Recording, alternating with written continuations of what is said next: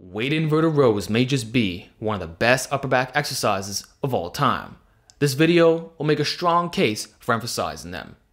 I'll first mention that the unweighted version is probably fine for most of you right now, but there will come a point where even the hardest variations, where the body angles are like this, will get too easy, to the point where almost exclusively higher reps are performed. 3 sets of 15 to 20, or even being in the 20 to 30 zone. And truth be told, there's nothing wrong with that, but what does that typically lead to? Treating this exercise as a finisher, or high frequency, grease in the groove strategy, just pumping blood into the muscle. Great for shoulder health, keeping your posture in check, but it's not really the best mass builder at this point. Your barbell rows, dumbbell rows, cable rows, that which allows you to stick to more traditional rep ranges is probably gonna be most conducive, or at least more efficient. Not saying you won't grow with the super high reps, but let's keep it real.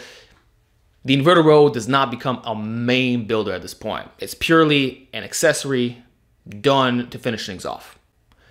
Whereas adding weights puts you back where you're supposed to be. It enables the most simple methods of progressive overload in a way that's easy to track, not complicated. You can go to failure or very close to it, and there'll be very little detriments, not only to your upper back gains, but also performance for weight training and calisthenics. And this is where things get really juicy. First of all, if you're doing weighted pull-ups or other low rep calisthenics, now you have another arsenal in your toolbox, but it's a serious one. The horizontal movement pattern. Few guys match the intensity for both vertical and horizontal. With this, you can do weighted pull-ups and inverted rows in the exact same session and ensure that everything is perfectly balanced. So you're not going to be one of those calisthenics dudes that has this very wide back but might be lacking to a certain extent of thickness. Not saying pull-ups don't build that, but the rows do a slightly better job at developing the entire trapezius, rhomboids, rear delts, etc. So it matters depending where you position your body angle. Not to mention the fact that it will greatly complement your push-ups, or if you're someone who does a tremendous amount of benching or much horizontal pressing, which is the norm, by the way, this will put you back to where you're supposed to be, where you probably won't have to double the volume of your rows because the intensity is being matched in that way. Now you can do 5x5, 3 sets of 6 to 8, reps of 10. You unlock a lot more rep ranges, and it becomes a simple game of increasing the poundages over time, like any other exercise that has served you so well up until this point. If your starting point is 25 pounds and you build up to doing 90 pounds on the exercise, which is realistic, by the way, what do you think that's going to do to your upper back gains? They're going to explode, but without any negative side effects. Because another important feature is the lack of lower back loading. The stimulus to fatigue ratio for this movement is absolutely incredible. You will not feel beat down, yet all the musculature will be correctly stimulated. So if you did heavy deadlifts earlier in the session or the day before, the spinal erectors will no longer be a problem. And this can certainly be an issue as you get stronger at your barbell rows. If you're in the mid 200s, that extra loading absolutely adds up. It's why many people gravitate towards cables or doing chest supported dumbbell rows. With this, that's no longer a problem. You have the exact same body angle. We're going heavy, the strength curve is similar, and the upper back strength and development will be almost identical. Some would say even better though, because it's a closed chain exercise. You're moving your body through space. What do we know about this? It tends to have better carryover to free weighted exercises than the other way around. In other words, if you get very strong at weighted pull-ups, you can easily go to a commercial gym and damn near max out the lat pull down machine.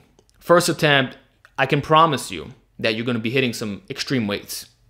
Whereas if you did it the other way around, specialize in lat pull downs for a long time and then decide to start doing pull-ups, you might not even have the strength to do 45 to 90 pounds.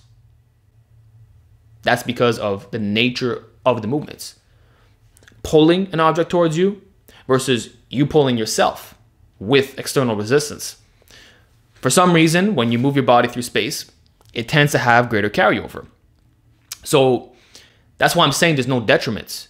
If you get strong at your inverted rows and you're still doing your deadlifts, good mornings, isolating the lower back, etc., you can come in and hit extreme numbers on the barbell row. You're not going to get weaker, and the carryover to the other pulls will be fine too. In fact, we can say because there's so little stress in the lower back that we can do even more volume and possibly get even better hypertrophy results without the cheating. Because that's what happens when you do many standing up rows. This is harder to cheat on. You can use a little bit of momentum by shifting the hips up, but the cheating will not occur to the same degree. You can't use as much momentum from your posterior chain. So not only the benefits to weight training, but also calisthenics as a whole, because it is weighted calisthenics. That means weighted inverted rows will help your weighted pull-ups. Weighted inverted rows will help your front lever.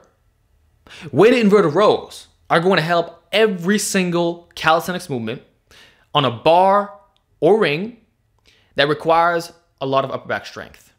Fact, every single time. Because strength is strength. And we're training the more specific way in this regard. So why wouldn't you do the exercise if we know it's going to help you as a lifter and a calisthenics athlete? Talk about win-win. All right, guys, those are the main benefits. Now I want to talk about the execution. First of all, I highly recommend elevating your feet. You want to be in a horizontal angle. So your foot should not be that much higher than your head. Otherwise, you're going to be like this, which is actually harder, and it will hit the upper traps a little bit more, but we want to be in the traditional rowing position. And if you go below that, now you're turning to a row pull-up hybrid. Again, nothing wrong with it, but we want the purest form for the best strength curve and to treat that as our fundamental progressive overload builder. In regards to the arm bend, you don't have to touch your chest. That's like saying it's mandatory to do sternum pull-ups in order to get jacked from vertical pulls. Simply pull until you're squeezed out. That might be a few inches away from your chest. Lastly, in regards to loading, it depends what your experience level is at, but a good starting point would be laying an ankle weight flat on your chest. 10 pounds, get good at those, add another 10 pounder. But obviously 20 is not going to serve you very long. So in that case, a weighted vest or backpack is optimal.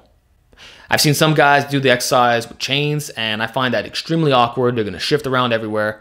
And depending on the length as well, it might end up distorting the strength curve as well. So I don't recommend that one whatsoever. It's not safe.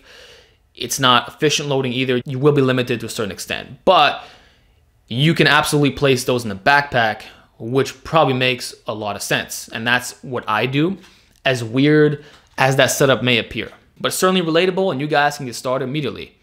Now, you may think that by wearing this thing, it's restricting the range of motion, but that's just the poofy part of the backpack. And when you pull yourself to the bar, you'll actually go through that. So if anything, it maximizes the mind-muscle connection, really not a con whatsoever. Plus, I already said that you don't have to go chest to bar. So even if it was a partially restricted range of motion, that doesn't matter in the first place. An inverted row is usually not going to be this for most people. So I found that to be the most efficient setup. You can easily load up 45 to 90 pounds, and for 90% of you, that's probably enough. So that's the easiest way to set it up if you don't have anything right now. Otherwise, a weighted vest is definitely on point. I'd love to get one that's plate loaded or just a regular vest, doesn't matter. For me, it's really about safety while being able to lift the heaviest amount of weight. Alternatively, you can put a plate on your chest, but that's going to shift around a bit, so I don't really recommend that. So if you really insist, like, wrap it around your chest using some knee wraps. I've seen some guys do that with great success, and more power to them, but I don't have knee wraps, and I'm sure a lot of you don't either. And I'm not going to tell you to buy those when you could just use the backpack. And then if you do want to go to the next level, we'll just get a good weighted vest, which is going to be more comfortable to begin with. So those are the ways of loading it. And if you're really concerned about the range of motion, which I already expressed should not be a concern, do the exercise with gymnastic rings. Yet another amazing variation, by the way, because now we're pulling in a more natural movement, and you can manipulate the body angles to hit certain parts slightly differently. So this unlocks a lot of options that will keep you training hard for many months to come. You won't suffer overuse problems in this way. So the ring version is excellent, and some would say it's even better than doing it off a barbell or a Smith machine, whatever you may be spending yourself off. And with that said, there's not much else to say.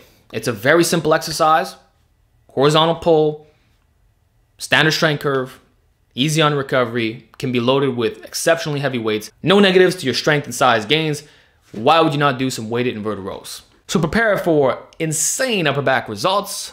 Let me know how you like this exercise, and I'll talk to you all next time.